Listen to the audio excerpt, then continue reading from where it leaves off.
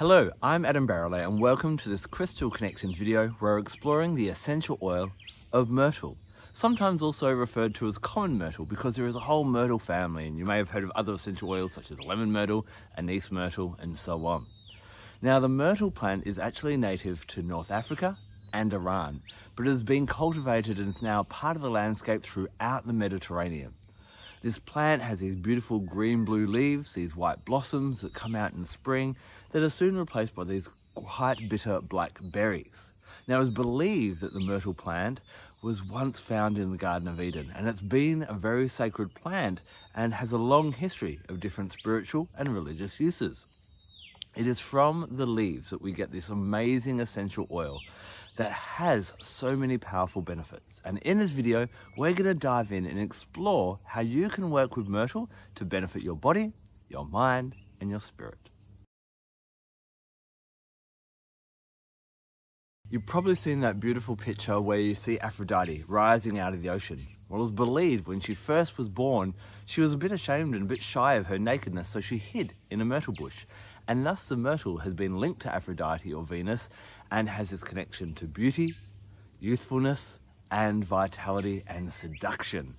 Now, the myrtle essential oil actually kind of has some of those properties in it, and it's actually been used, added to water, and created what's called angel water, which brides would spray on their face to make them more beautiful.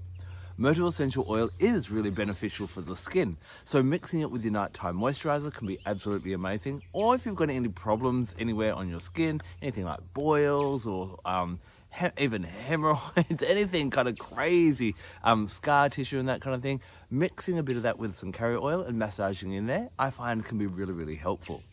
Now, lots of people have found myrtle to be really beneficial for the upper respiratory system. So when I'm feeling a bit cold or fluey, I might rub a little bit on my chest or pop some in the diffuser, and I find that really helpful as well. Other people have found using it topically for any issues with the thyroid, with the ovaries, or urinary tract infections. It also can be really helpful as well. Now, not only is it great for all these different things throughout the day and to allow us to be our most beautiful during the day, but it also allows us to have a really beautiful sleep at night. Popping it in the diffuser, rubbing it on the soles of your feet, or breathing a few deep breaths in before you go to bed can really help with just getting a good night's sleep, all the way through to when you've got that racing mind and kind of laying there staring up at the roof and can't drop off to sleep. Myrtle is so beautiful for helping you to relax and be your most beautiful self physically and feel vital and energized because you get a nice beautiful sleep at night.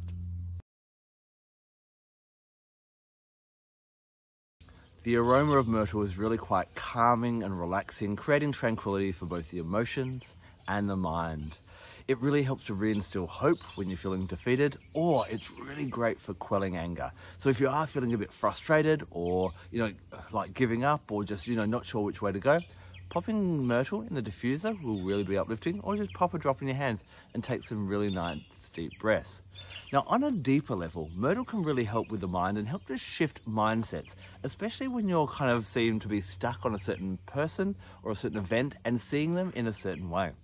Myrtle helps to lift the veil so that you can see things in a brand new perspective and see things in a more proactive or, beneficial or positive manner. Remember I was mentioning before that myrtle has this connection to Venus and Aphrodite and thus beauty?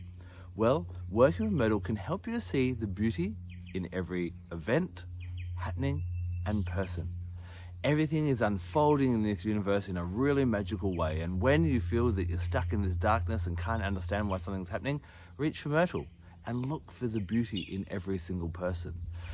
Myrtle will teach us how to find not just the beautiful, maybe like a beautiful person in a crowd, but how to look at an individual who maybe is upset, who is challenging to you in some way, and see what the gift is in that, to see what the teaching is in that, and to see the beautiful soul that does exist deep within the light of that person. As an essential oil of love, myrtle can be used to help keep love flourishing in your life. Diffusing it or aromatically dressing it in a regular basis can really help to keep the passion and the excitement in a relationship and keep that longevity, and also to stop other people interfering as well. Now, if you're going on a first date or you want to impress someone, get some myrtle and run it through your hair, and that is said to enhance attractiveness and that ability to be very enticing. Now, it's also a bit of a fertility essential oil as well, and traditionally it was given to brides on their first wedding night, not so they'd fall pregnant then, so they wouldn't fall pregnant. It actually helps to make sure that people fall pregnant when the time is right, when the universe is kind of due. So when you are doing any kind of manifestation work, you want to make sure that things do come at the right time. You know, how many times have people met the partner of their dreams just before they're moving to a different city, or the job offer has come just after you've accepted another job? Working with myrtle whenever you're doing manifestation work, and you maybe want to include it with your other manifestation oils such as, wild orange or bergamot or Roman chamomile or turmeric, to go, hey, I'd like to manifest this and I want it to be in perfect timing as well. Now, whereas the Greeks and the Romans really quite focused on myrtle and its beautiful white flowers and its beautiful scent of its essential oil gifted to us from the leaves, the Egyptians were also intrigued with how the white blossoms would soon be replaced by these dark, bitter black berries. For the Egyptians, the white blossoms represented the fleeting moment of this incarnation here on planet Earth, this life that we have, and the blackberries represented the soul, or the passing into the underworld, the other side, the other realms. And the interesting thing about this is the essential oil is not gifted from the blossom or the berry, but actually from the leaf. And so the leaf, which has this beautiful fragrant smell, almost represents the soul that journeys throughout the wheel of the year and throughout the wheels of life, throughout the mortality, when we're here in this incarnation with those represented by those white blossoms, and also when we go to the other worlds, represented by that black berry. So myrtle can actually be really beautifully used for anything to do with transitioning through any stage in your life. It can really help you to deal with death. It's a really great comforter in sorrow. Remember, it gives that hope and the strength to go on. It's a really nice one also to work with, just to remind us that, our life and our time here is, we've only got a certain amount of time here, and sometimes we take that for granted, and to make the most of everything here as well. Having that connection to the other world, it can be used in, past life regression, connecting with angels, or, anything on other realms as well. Even doing some kind of shamanic work, this can be really beautiful as well. Diffusing myrtle or using it at night can really help to make your dreams more vivid, and can give you prophetic dreams and more guidance through your dream work. Now, myrtle still though do take advantage of this kind of light, joyous, youthful, vital kind of energy that it has, and it's really great to use.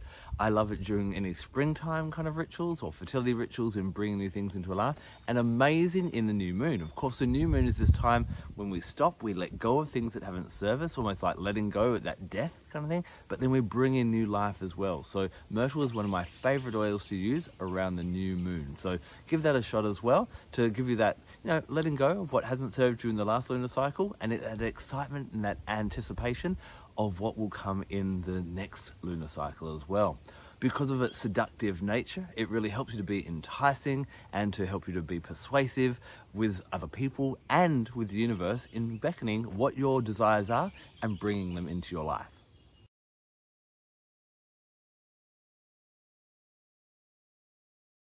Myrtle is such an amazing essential oil to use for the heart chakra because of this light, joyous aroma that it has, and an energy that instills hope, that instills tranquility, that quells anger and frustration, and allows us to see the beauty in other people, the beauty in life itself, and the beauty within us. It really helps us to open up our heart in different ways. Whenever you feel that your heart has been closed off, maybe due to hurt, pain, or suffering, reach for myrtle and anoint it over the heart chakra and start to, doing the Australian way of the flies, and allow yourself to really open up to see the joyousness in life again. As I mentioned before, life here on this planet, in this incarnation, is but a fleeting moment, and to live it without having a heart full of love and embracing other people and every opportunity that comes is a wasted opportunity. Myrtle makes sure that you remember that your time is finite, and to open your heart to embrace all that comes your way. Myrtle, of course, is beautiful diffused or inhaled just by itself, but you can also make some stunning blends. You can either diffuse around your space, or you can mix with some fractionated coconut oil, pop it in a roller, or aromatically dress in it and enjoy that beautiful natural fragrance on you. Now, if you're just looking for a really great fragrance, try Myrtle with things like bergamot, clary sage, lavender, clove can be really nice, neroli can be stunning, even hyssop is really, really great. If you're looking for making a blend that will help you to be really quite seductive and to help, win and be a bit more victorious in life, try even a little bit of myrtle with a bit of laurel. Laurel, of course, helps to promote victory and winning and being triumphant. Now remember, laurel is also really great for the respiratory system, so diffusing those two together could be amazing.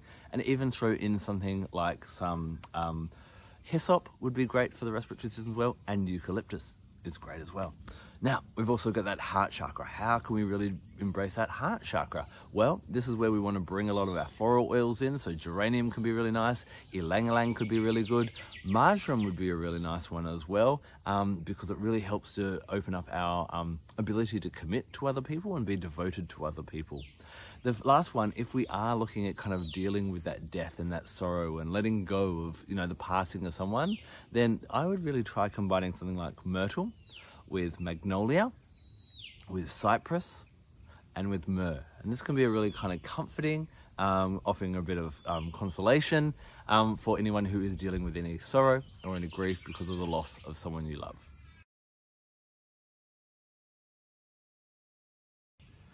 When I'm working with essential oils, I love to bring in other gifts of nature to really help me get the most out of my work, especially when I'm doing metaphysical work with the oils. Now, I love working with crystals, and the crystal that I reach for when I'm working with myrtle is onyx, black onyx. Now, the interesting thing is, there's a bit of a myth about onyx that's also associated with Aphrodite. It was said that one day while she was sleeping, Eros, her son, got one of his arrows and pierced off some of her nails. But the gods didn't want any part of this beautiful goddess to perish, so they turned them into stone. And onyx actually translates from a word meaning which is onyx, meaning nail. And so this is said to be Aphrodite's fingernails. Doesn't that make it sound glamorous? But as we know, Aphrodite was very magnetic in her energy. Did she, go around chasing what she wanted? No, she knew how beautiful she was. She had faith in that, and she allowed people to come to her. And this is what black onyx allows you to do. It allows you to rely on your inner magnetism. Now, if you think about this, we live in a world where we're very yang, and we're told if we want something, go get it. Chase, chase, chase, chase, chase. And sometimes that can be quite exhausting and quite excessive. Oh, there's a fly who wants to be in this video too. Onyx allows us, remember, these black crystals help to absorb energy and can help you to absorb things that you desire into your life. So if you do feel that you're chasing and you're overwhelming yourself from chasing different things, work with onyx and myrtle, and allow yourself to be a little bit more magnetic, your beautiful self to shine, and allow that attract things into your life. Often we send out our visions of what we want in our mind, and our heart is there to be a magnetic pull, to pull those beautiful things into our lives. Now, we can also bring in a third element, and this also ties in very much with what we're talking about, and that is the animal guide of the spider. Why on earth would I talk about spiders when I'm talking about this amazing essential oil? Well, think about this as well. Spider has an amazing energy of magnetism. Most other animals, when they want what they need, when they need to hunt, they'll go out and get it. But what does spider do? She spins her web, which is an extension of herself, and then she knows that she has done a good job and that she is good enough, and then she sits patiently and waits, and what she needs will come to her web. So you can actually use the idea of myrtle, black onyx, and the spider or the spider's web, and spin a web of what you desire, and then wait for it to come. Now, I'm not encouraging you to sit on your ass and do nothing, kind of going, oh, what's happening? But it's about getting that balance of also having trust that all things will come in the right time, as we mentioned before. Also, all of these can be very protective, especially when we're doing magical work. Both myrtle, black onyx, and spider, especially when we visualize that web of protection around us. So what you can do to bring these three energies together, you can hold a bit of onyx, smell a bit of myrtle, close your eyes and visualize the spider in front of you. And if the spider could talk to you, what would it say? It can be really quite interesting. Now, astrologically, Myrtle is associated with Libra. Libra, of course, is the sign that governs relationships. And Myrtle really helps us to get the most out of all our relationships, see the beauty in other people, and thus see the beauty in every experience and every relationship as well. Now, do you have to be a Libra to work with Myrtle? No, definitely not. We can all work with our Libran aspects and help us to be more harmonious in our relationships in different ways. Now, the astrological body that governs this one is Proserpina. Now, Proserpina is the Latin name for Persephone, who was actually the wife of Pluto, or Hades, the god of the underworld. Now, there's some beautiful myths on Proserpina, or Persephone, P-E-R-S-P-H-O-N-E. And if you Google them, she is basically the goddess of the underworld, and she spends half the time in the underworld and half the time with her mother, Ceres or Demeter, here on Earth. And this actually regulates the seasons. Her mother is the mother of fertility, and so her daughter is up in spring and summer, and there's greenness everywhere. And then Persephone goes into the underworld in autumn and winter, and everything goes dormant and all the leaves fall off. And that's how we understand the myth of the cycles of the seasons. So this talks about, that mortality. Proserpina, or Persephone, was also another gorgeous goddess as well. So it ties in all this different energy.